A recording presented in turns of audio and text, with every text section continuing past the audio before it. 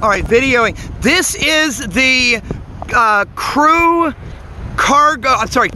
dragon streaking across the sky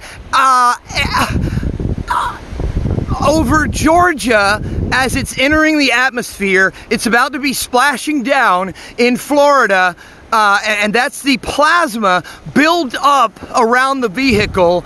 We'll zoom out just a little bit, but I really don't want to. I want to zoom in. It's almost about to disappear. Oh my goodness. And there we go.